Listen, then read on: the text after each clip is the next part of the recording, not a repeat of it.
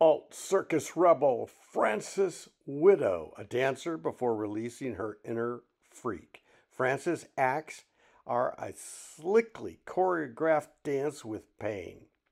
You'll wince with joy as she performs the splits on broken glass, be in disbelief as she staples money to her body, and be shocked and amazed as she lifts chairs solely with her ears. This queen of pain is truly as tough as the nails she lays on. She performs all over the world to packed houses, in cabarets, circus shows, operas, and festivals. Frances specializes in aerial, chains, bed of nails, glass walking, body stapling, piercing, weight lifts, and her own creation of hammer, rope, dart.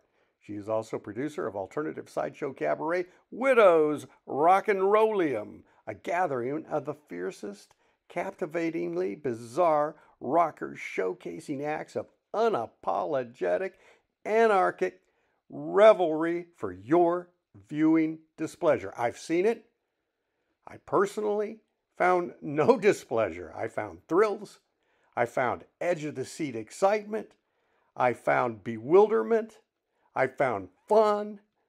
I found Frances Widow, and I'm so happy I did. For information, check out the description box below.